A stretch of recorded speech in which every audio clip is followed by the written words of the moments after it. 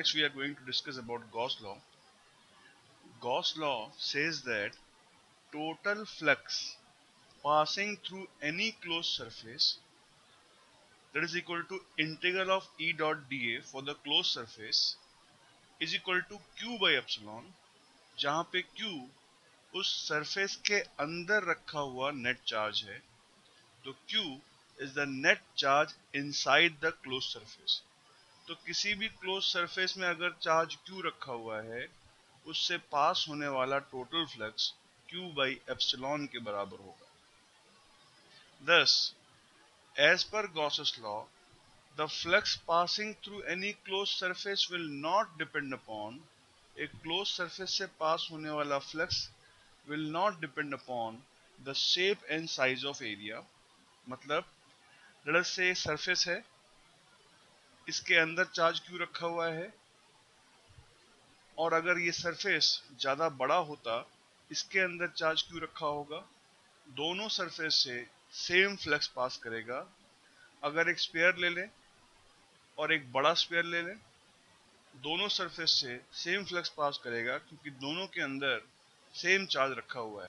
दोनों सरफेस से जो पास होने वाला फ्लक्स है वो सेम होगा.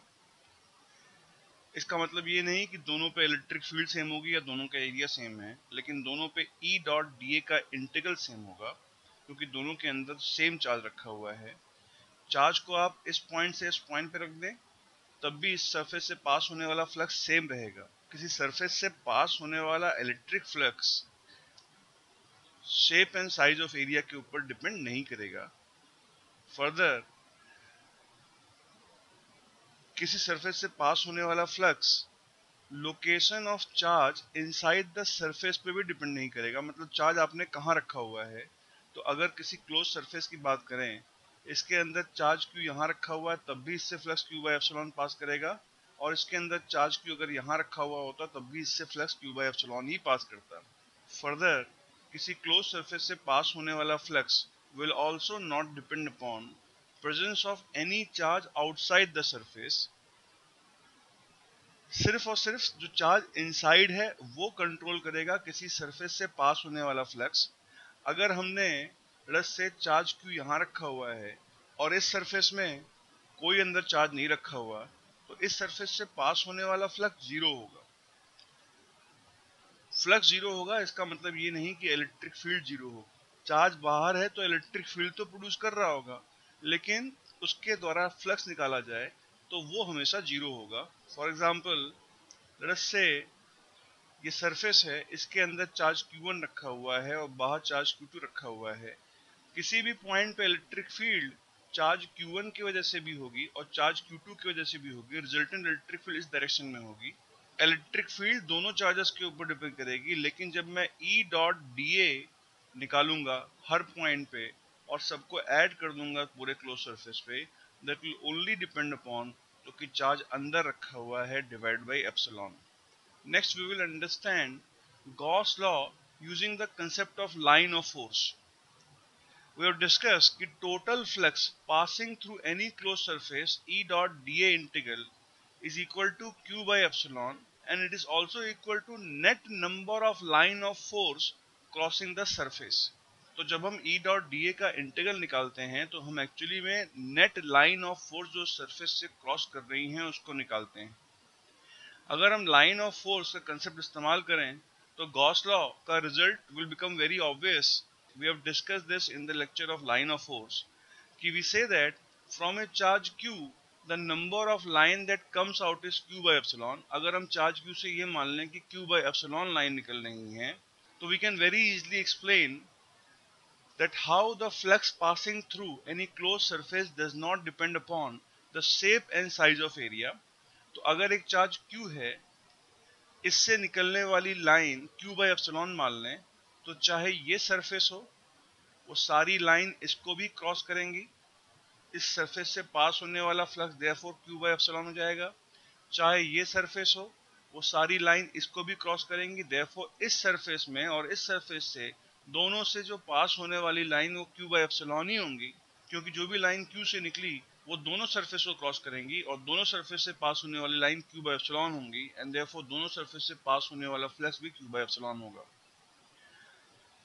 Further location of charge inside the surface पे भी फ्लक्स डिपेंड नहीं करेगा। अगर एक सरफेस में चार्ज क्यू यहाँ रखा हुआ है, इससे जो लाइन निकलेंगी वो क्यू बाई एप्सिलॉन मान लें, तो इस सरफेस से क्रॉस होने वाला फ्लक्स क्यू बाई एप्सिलॉन होगा। अगर इसी सरफेस में चार्ज क्यू यहाँ रखा हुआ है, इससे भी लाइन निकलने वाली क्यू बाई एप्सिलॉन होंगी, इससे भी पास होने वाला फ्लक्स क्यू बाई एप्सिलॉन होगा। देयरफॉर दोनों सरफेस में चार्ज की लोकेशन अलग अलग है, लेकिन इनसे पास होने वाला फ्लक्स सेम होगा।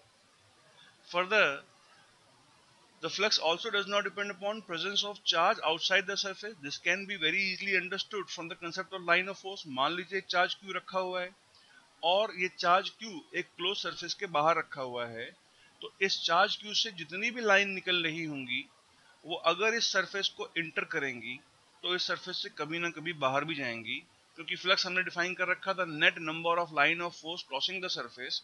तो कोई भी लाइन अगर इंटर की तो वो बाहर भी जाएगी। देयरफॉर इस चार्ज क्यू की वजह से इलेक्ट्रिक फील्ड तो होगी, लेकिन इस क्लोज सरफेस से पास होने वाला फ्लक्स जीरो होगा, क्योंकि हर वो लाइन जो अंदर इंटर कर रही है वो कहीं ना कहीं डेफिनेटली बाहर भी जा रही है। एंड देयरफॉर जो फ्लक्स होगा वो बाहर रखे हुए चार्ज के ऊपर डिपेंड नहीं करेगा, क्योंकि अगर चार्ज बाहर रखा हुआ है तो कोई भी लाइन जब इंटर करेगी तो उसको बाहर भी निकलना पड़ेगा एक क्लोज सरफेस से। Let us discuss an example. A dipole is kept in space. Find the total flux that will pass through the shown closed surfaces. तो एक डायपोल रखा हुआ है, ये पॉजिटिव चार्ज Q और ये नेगेटिव चार्ज। अगर हमें ये निकालना है कि इस सरफेस से कितना फ्लक्स पास करेगा, इस सरफेस के अंदर सिर्फ चार्ज Q रखा हुआ है, तो इस सरफेस से पास होने वाला फ्लक्स Q बाई एप्सिलॉन होगा। अगर हमें ये निकालना है कि इस सरफेस से कितना फ्लक्स पास करेगा, इस सरफेस में सिर्फ नेगेटिव चार्ज रखा हुआ है माइनस क्यू, तो इस सरफेस से पास होने वाला flux minus Q by epsilon होगा। माइनस इसलिए क्योंकि इसके अंदर नेगेटिव चार्ज रखा हुआ है। फर्दर इलेक्ट्रिक फील्ड हर पॉइंट पे अंदर की तरफ होगी, तो ई डॉट डी ए का इंटीग्रल हर पॉइंट पे नेगेटिव होगा एंड देयरफॉर फ्लक्स नेगेटिव होगा। अगर हमें ये निकालना है कि इस सरफेस से कितना फ्लक्स पास कर रहा होगा, इस सरफेस से जो पास करेगा फ्लक्स वो जीरो के बराबर होगा, क्योंकि इसके अंदर कोई चार्ज नहीं रखा हुआ। यहाँ पे इलेक्ट्रिक फील्ड जीरो नहीं होगी, लेकिन ई डॉट डी ए का इंटीग्रल जीरो होगा। और अगर हमें निकालना है कि इस सरफेस से कितना फ्लक्स पास करेगा, इस सरफेस से भी पास होने वाला फ्लक्स जीरो के बराबर होगा, क्योंकि इसके अंदर जो नेट चार्ज रखा हुआ है वो जीरो है।